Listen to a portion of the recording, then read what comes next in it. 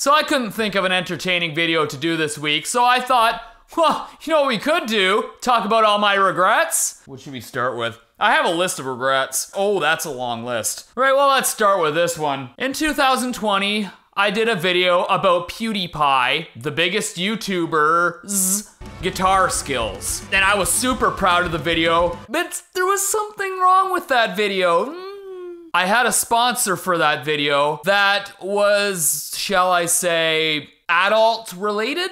And I didn't think anything of it when I did it. It was just a regular sponsor. But then I started to get a little backlash about having those types of ads in my videos. Honestly, I don't know what the hell I was thinking. If I knew that this sponsorship was going to ruin that video, I would have never done it. And it just so happened that this ad was in the first 30 seconds of the video. It wasn't a mid-roll ad or anything like that. So yeah, not a lot of people were happy with me about that one, and which showed, because in the analytics, within the first 30 seconds of that video, I statistically lost 50% of viewers. Half of the people that watched that video left within the first 30 seconds, ruined that video completely, and I 100% deserved it, and I will never make that mistake again. Of all videos, it was the PewDiePie video. I was like, if this video does well, maybe PewDiePie will see it and I could be his guitar teacher or something,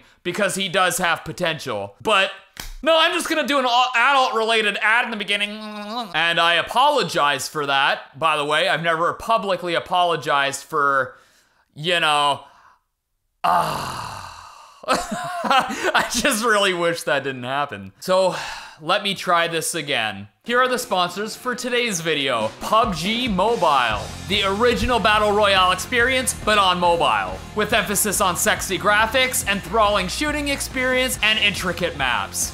Oh, I apologize for that. 100 players descend upon the battleground to fight it out to be the last team standing. With a pan, I beat you with a pan, bruh. And there are multiple maps that are really designed to allow you to use strategy, utilize the map to your advantage, use cover, know your surroundings. I'm out of bullets, we're gonna just have to settle this the old-fashioned way, huh? Oh, you like that? I'm gonna tenderize you like a sirloin. And there's also a new game mode called Flora Menace. The maps have been taken over by alien plants called Urillo, and it's up to you to get to the cell matrix and investigate the threat and take it out. The PUBG Mobile also announced the return of 7 old gameplay modes, including Metro Royale Reunion, Titan's Last Stand, Survive Till Dawn, Payload 2.0, Runic Power, Infection Mode, and Vikendi. And here's something neat. PUBG Mobile collaborated with multi-platinum producer and DJ Alan Walker. He released a song exclusively on PUBG Mobile, and the song is pretty sick, but it nags.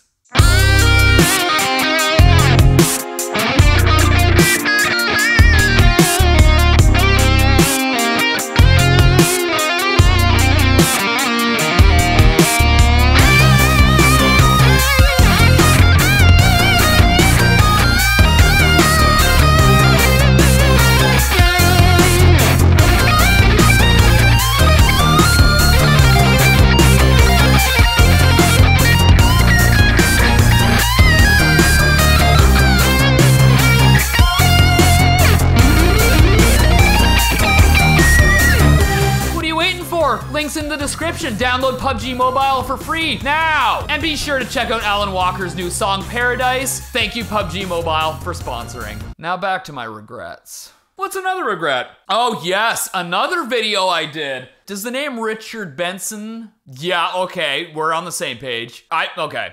For those who don't know, I did a video about guitarist Richard Benson, but in the video I came across as a bit of an asshole. You suck!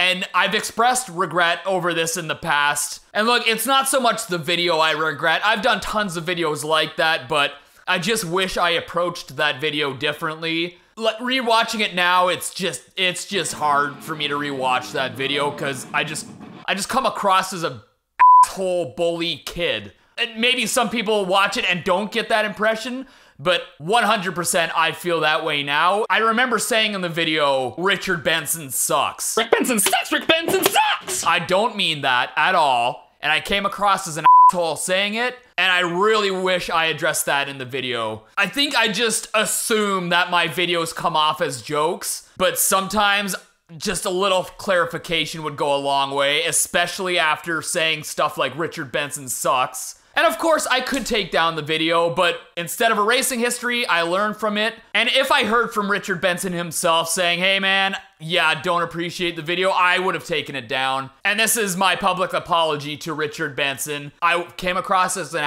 asshole in that video, and I apologize. And I would love to shred with Richard Benson. I would love to do a video with Richard Benson. All right, I'm trying to cover a lot of points in a short video, so let's move on to my next regret. Let's see here, let me just scroll down. Okay, I don't have that many, but one of my biggest YouTube regrets, not taking it seriously sooner.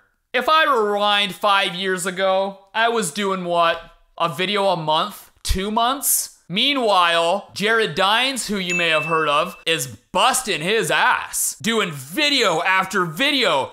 And then he's surpassed my subscriber count and view count. Straight up, I was pissy because Jared Dines passed me. And it's my own fault. I was doing a video every 2 months, like what the frick do I expect? It wasn't until like maybe 3 years ago that I really started buckling down and I'm like, okay, I gotta do a video every 2 weeks. This is my job now, and I have to take it seriously. And then more recently, YouTube was like, one video every 2 weeks, not enough, bud. We're gonna need more. So I buckled down even more, and I got down to one video a week. And I do everything myself. Editing, I'm a freaking idiot. I'm a glutton for punishment. But if I just worked harder earlier, there's no saying where I'd be right now. I'd be Davey 504 and it up right now. Like, who knows? Oh, YouTube. Oh my God. And it's now the point where even a video a week, YouTube is like, not enough, bud. Well, I'm just one guy. So YouTube, you can go f yourself. All right, next regret. Oh, this is one that I've always wondered. Acting immature. I get this all the time. I was on Instagram the other day, just scrolling through feeds as we all do, and I came across a meme of me about let's start a Stevie T hate thread, which is cool with me, like, but then I started wondering, like, what if I literally didn't act like an idiot from the start? What if I just did guitar stuff? But then I'm like, nope.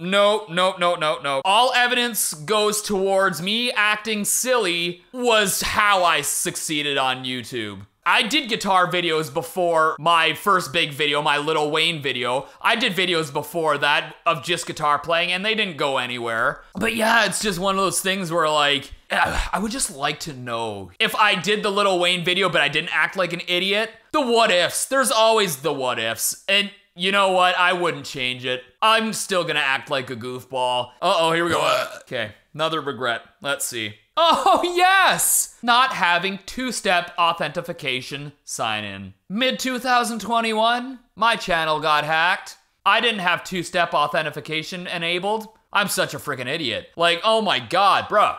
I mean, I set it up afterwards and it took 10 seconds. Man, two-step authentication, bros. I don't want y'all to get hacky-doodled like I did. Little hacky sack. You guys remember hacky sacks? Oh, I got hacked, sacked. Okay, this one here is a big one. This is a big one. The band Dragon Force. Have you... Yeah, oh, you have heard of Dragon Force. Oh, cool. All right, great. Yeah, everyone has. Yeah. I could have been in there. Yeah. I could have been in one of the biggest metal bands. What? So, like, around late 2000 or 2019, Herman Lee of Dragon Force asked me to join them on tour to be their bass player. Dragon Force is my favorite metal band. I've loved them since I was a teenager. They're my god. Herman Lee and Sam Topman are my gods. So I said yes, and then closer to the tour date, I had to cancel because anxiety and depression got the best of me. So I turned down Dragon Force. Good one, sport!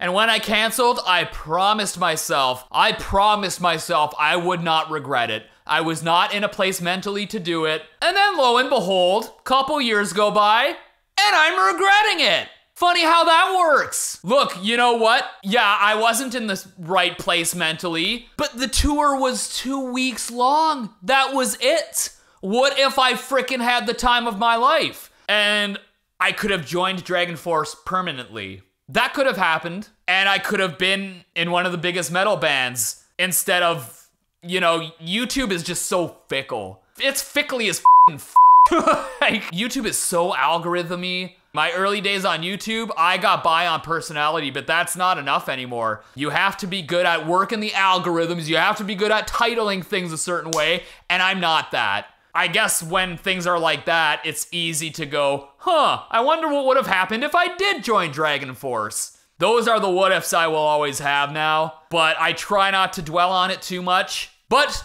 that is not the last time I will work with Dragon Force. Thank God they are the most genuinely amazing people ever. So that's all the regrets for now, but we have plenty of time to add more. But you know, you guys are my favorite peeps. I know you're gonna hit up the comment section and be like, it's okay, Steve, and you're gonna make me feel better about myself, but don't.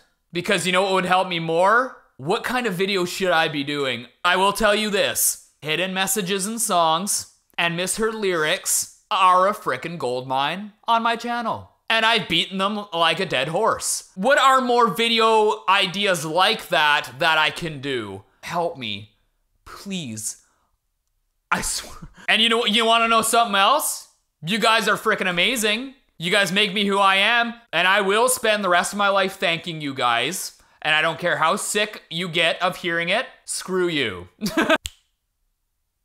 I'll see you guys in the next video. Love you!